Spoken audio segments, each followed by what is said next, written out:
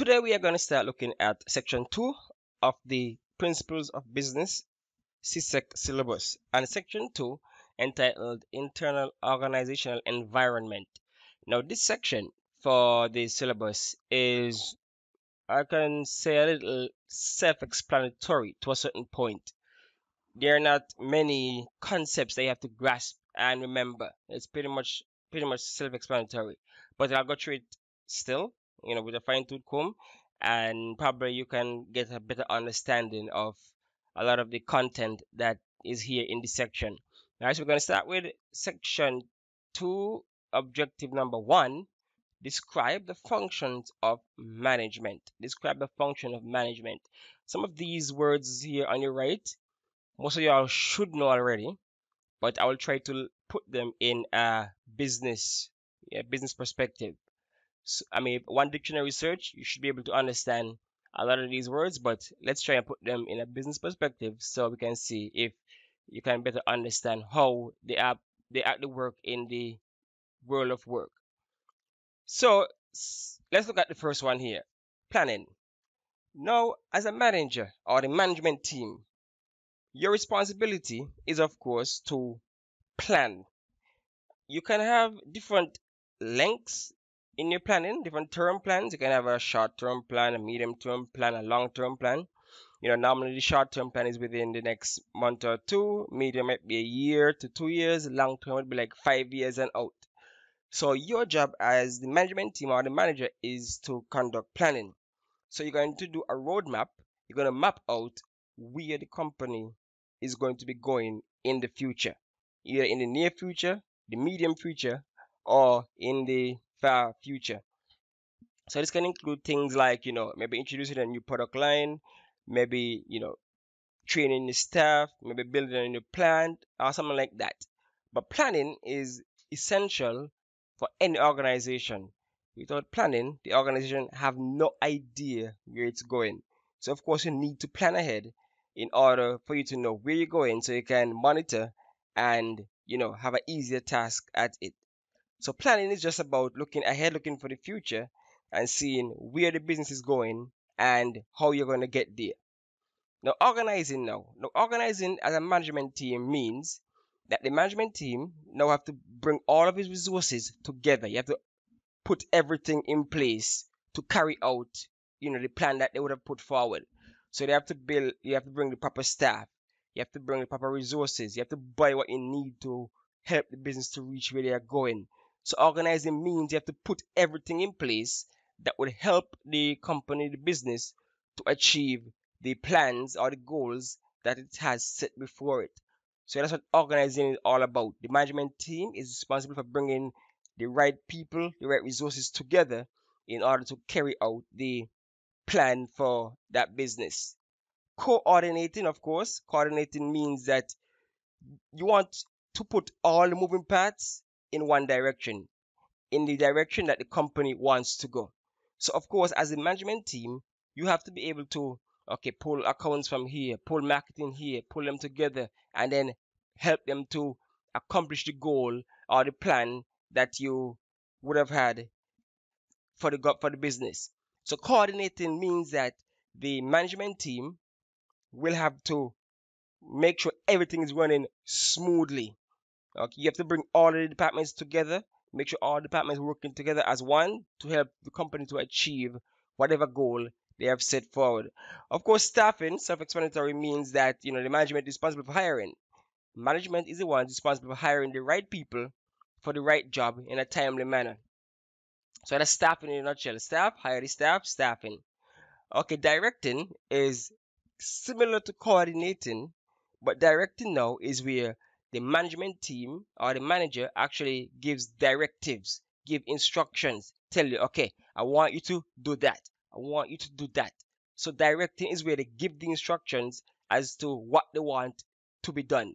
Just like in a movie, the director is the one who tells the actors, okay, this is what I want from you. I want you to do this. I want you to do that. I want you to go here, go there.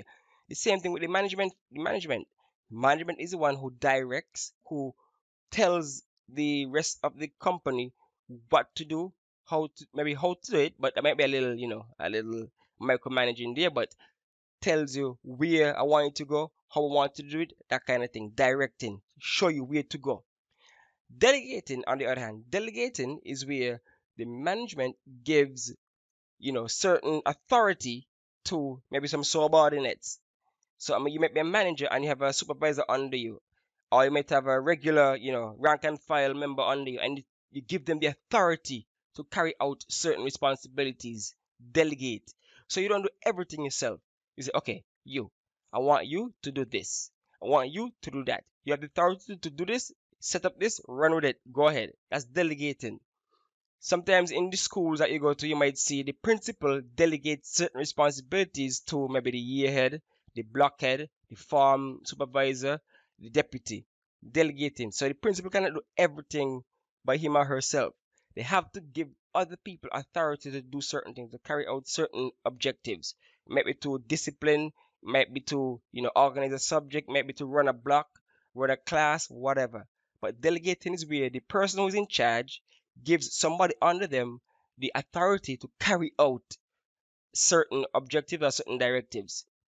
Motivating means that the management is responsible for making sure that their staff and their workers are encouraged to do what that needs to be done. They're not there in the job all bored and dull and not willing to do anything. No. Management is supposed to keep that fire burning for the workers, make them want to come every day, give them something to make them want to come to work every day, keep them hype, keep them excited about the job. So that's what motivating is all about. You have to reach the person wherever you can. Some people are motivated by money, so maybe a raise or something like that would encourage them to would give them more, more incentive to come to work. Some people are motivated from within, intrinsic motivation. So maybe management giving them a certain delegating a certain task to them, make them feel a little bigger, make them feel a little more, empowered. So whatever it takes, it could be external, internal, intrinsic motivation. The management must know their staff and know what makes them tick, what keeps them engaged, and then execute that. So if it's money, you might give them a raise, you might give them a little something something. If it's intrinsic motivation, you might give them some job that empowers them and keep them engaged into the company so they can call the company us. Some people like to say them, us versus them. You don't want that in a business. You want everybody to say, this is our company. This is all about us. So you have to motivate them towards that end goal. Controlling, of course, you cannot just leave everybody, to do what they want. You cannot give everybody free rein all the time. So, of course, management still have to be in control of a lot of aspects of the business.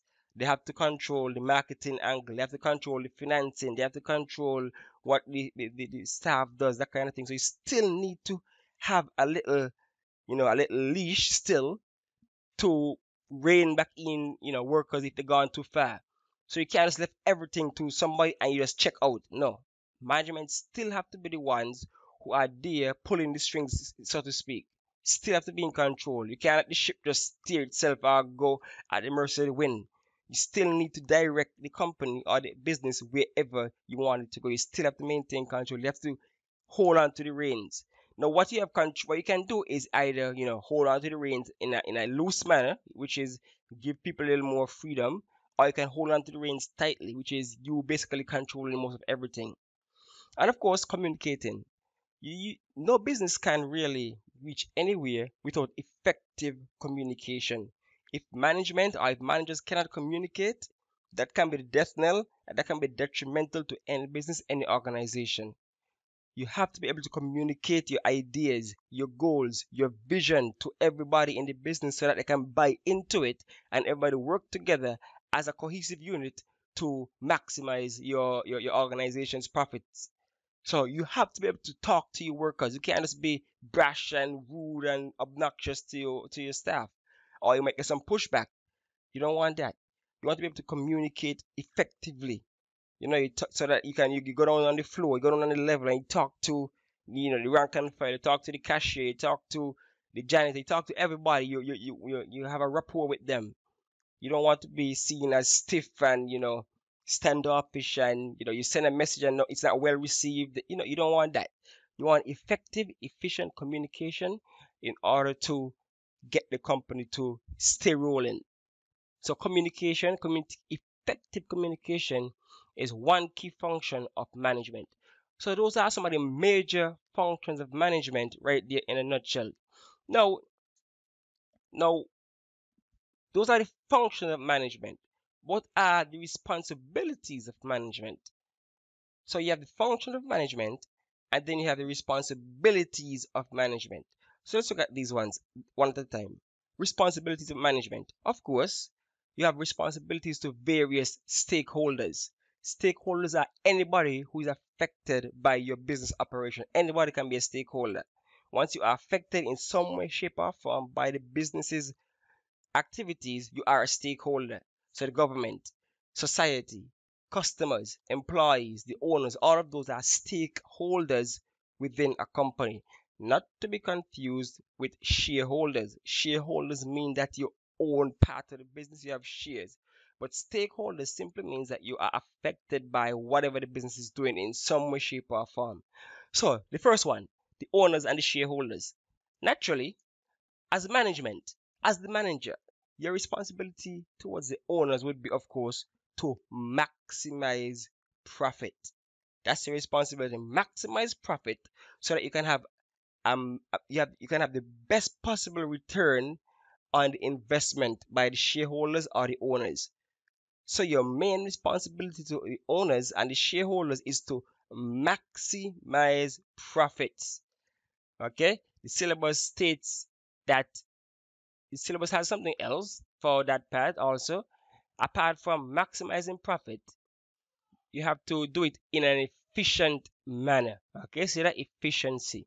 You have to do it in an efficient manner. So you can maximize profit, but you have to do it in an efficient manner so that the CEO and the owner and them can have, you know, good returns on the investment. I don't want to invest in something and then, I invest 10,000 and all of a sudden start losing. No, I want to invest 10,000 today.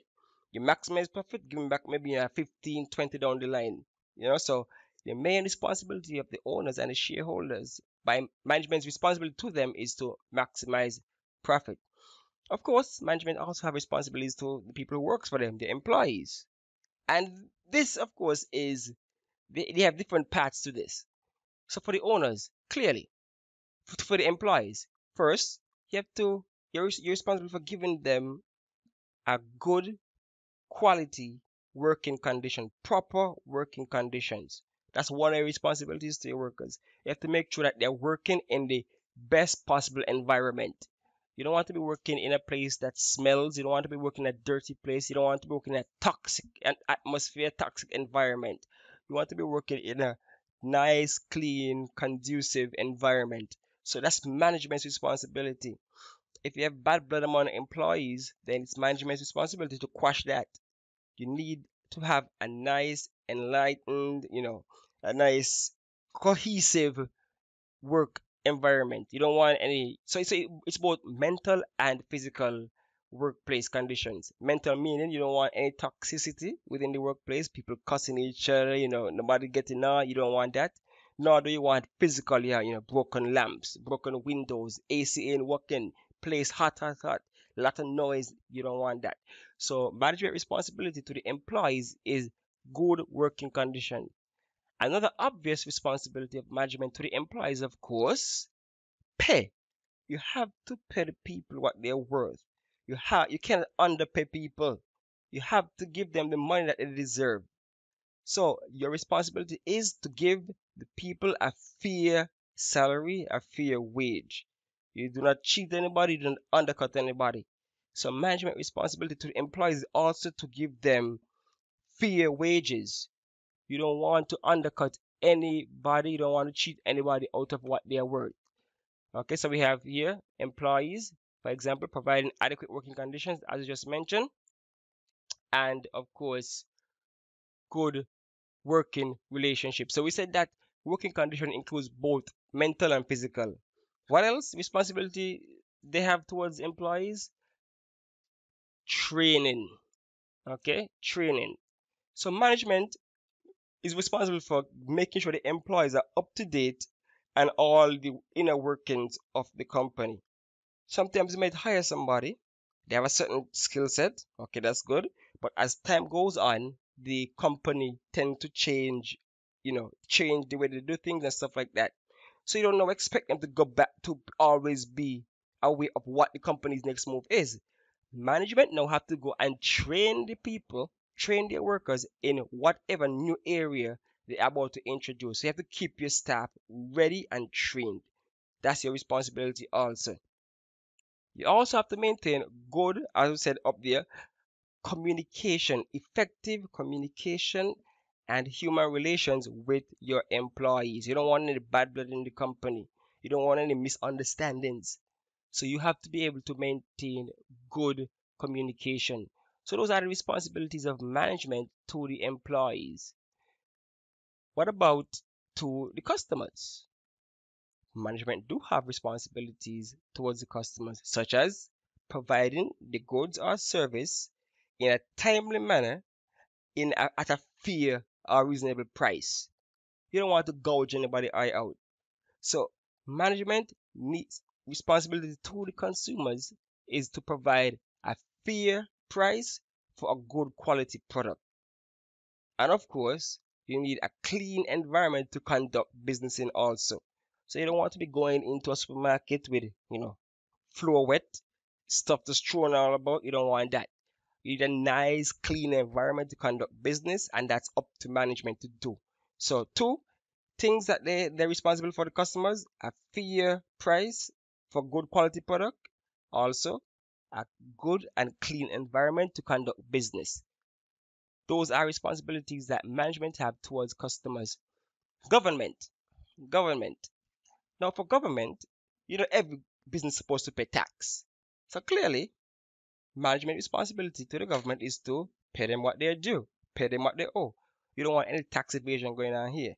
So management must be able to pay the government the taxes that they are owed. Also, they are supposed to follow all the regulations and rules that the government has put in place.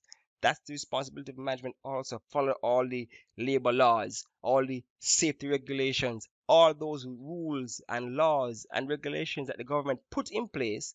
Management must ensure that the company or the business is following all those things to a T. So if you're supposed to have a hard hat, of course you need to have a hard hat available for your workers. That's part of the safety regulations. You need fire extinguishers, you need to have that. They say overtime is how much ever money you're supposed to get. Pay the people in the proper overtime because by law that's what it's for. You have sick leave or whatever, so you need to follow all the rules and regulations set out by the government. Apart from paying taxes, you have to follow the rules and regulations. That's a responsibility towards the government. And of course, to society as a whole, management must make sure that the company is being a good corporate citizen.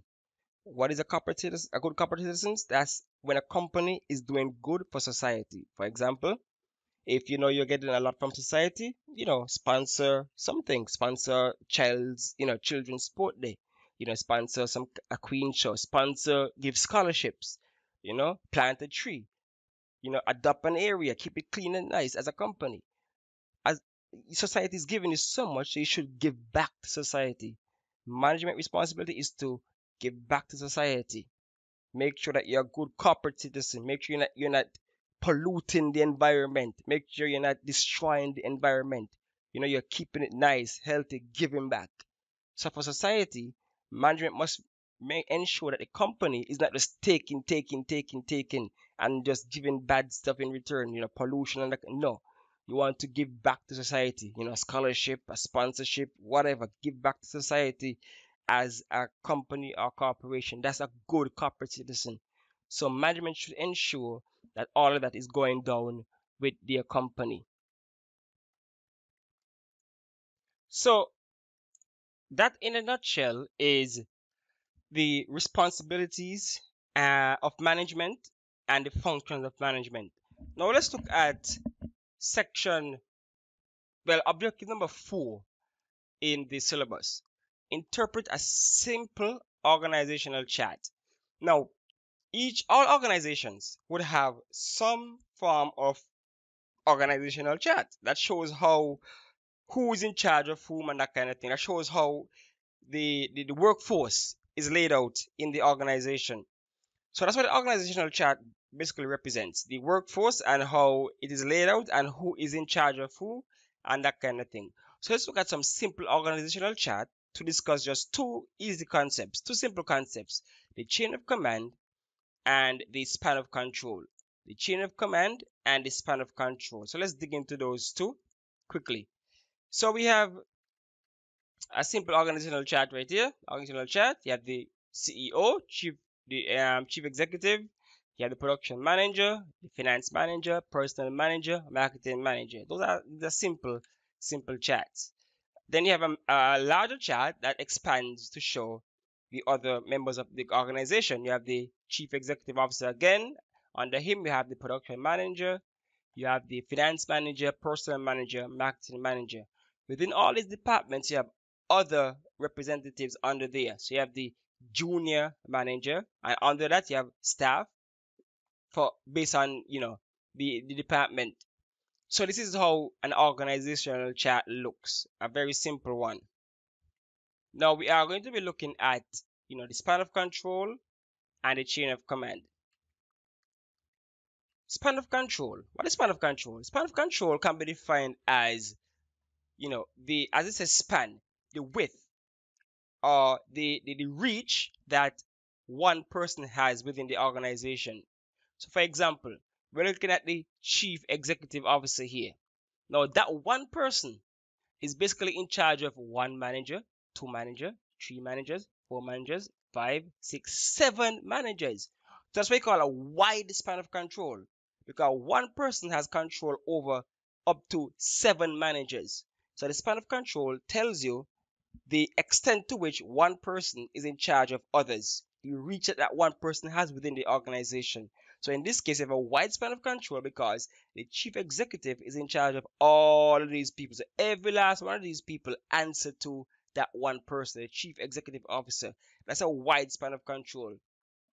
Then you have a narrow span of control, where the executive officer, the CEO, is in charge of basically two managers who are in turn are in charge of two more managers who then are in turn in charge of our next two managers.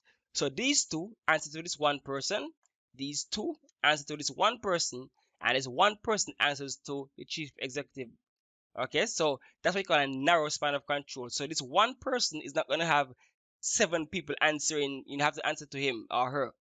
This one person, you'll get a report from one, two managers, and you understand the inner workings of the business. So you have a narrow span of control, you have a wide span of control. Again, span of control means it shows who is in charge of whom. So that's what the span of control is all about. Now, when talking about the chain of command, no, we're talking about who answers to who. So for example, you have this here, line management. This right here is the chain of command. So this person answers to that person, who in turn answers to this person, who answers to this person. That's the chain of command. For example, in a school, you have an obvious chain of command.